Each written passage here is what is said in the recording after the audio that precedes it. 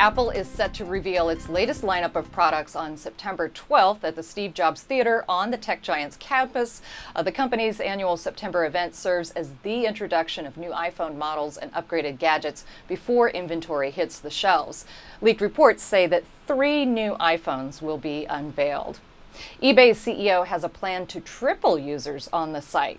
He aims to increase the user base to 500 million from the current 175 million today. To get there, he aims to rebrand eBay as the place online where consumers can find the exact item they're looking for without a membership fee like Amazon Prime. San Francisco has snubbed the big scooter companies like Lyft and Uber for smaller companies. It granted companies Scoot and Skip the permits to exclusively offer scooters to rent for a year in the city. Officials said past violations in their rideshare businesses hurt the others' applications.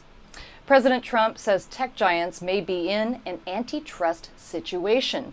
Trump's comments come as representatives from Google, Facebook, and Twitter are expected to testify before Congress next week over a range of topics, including election meddling, disinformation, and data misuse. From the NASDAQ market site in Times Square, I'm Janie Yerman with your Tech Report.